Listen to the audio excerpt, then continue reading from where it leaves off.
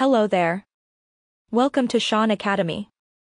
Today in this video we're going to learn how to start an auctioneering business. My name is Sarah and I will be your instructor in this video. Before we start an auctioneering business, let's take a closer look at what goes into starting one and how we can make yours profitable. An auction house business allows consignors to sell their unwanted goods or merchandise to the highest bidder, with the house earning a percentage of the proceeds. If you're an auctioneer, you might consider starting your own business. If not, you'll need to hire a professional auctioneer to conduct your auctions. Step 1. Obtain all necessary licenses and insurance. Auction house licensing varies from state to state. You may be required to have a business license, an auctioneer's license, and a real estate license if you are selling real estate. If you're selling firearms, you might need a federal firearms license to do so.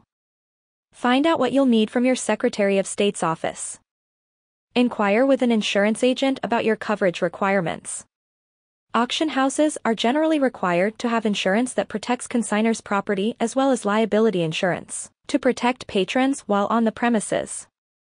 Step 2. Determine the best location.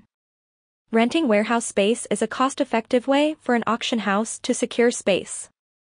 The amount of space you'll require is determined by the size of your operation and the type of consigned goods you'll need to store in your facility. The space should have access points for loading and unloading merchandise, wide aisles for buyers, and gallery space where auction attendees can sit or stand during the auction. Look for a location with plenty of parking for passenger vehicles, delivery trucks, and trailers. Step 3. Open a store.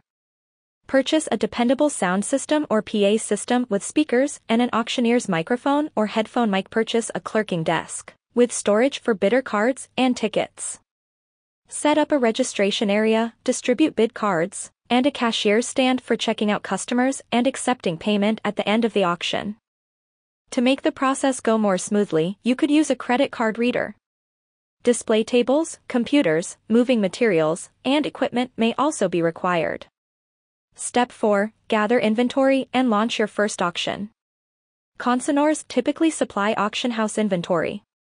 If you don't have any consignors lined up, consider stocking your first few auctions with merchandise from a business liquidation or closeout.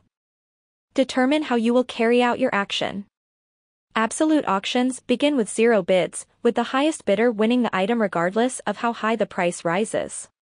Reserve auctions allow the consignor or auctioneer to establish a minimum price, also known as a reserve, based on the lowest amount the seller is willing to accept for the item. Step 5. Market your company.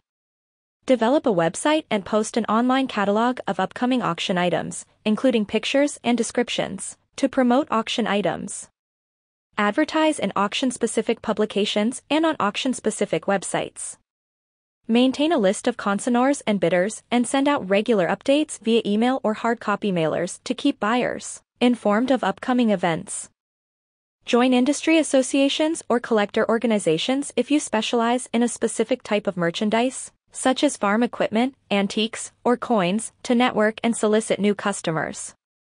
If you found this video useful, please show your appreciation by clicking the like button. Also, let us know in the comments if you'd like us to make a long, comprehensive follow-up video to learn more about how to start an auctioneering business. Also, don't forget to click the subscribe button to see more videos from Shaun Academy, an extension for education.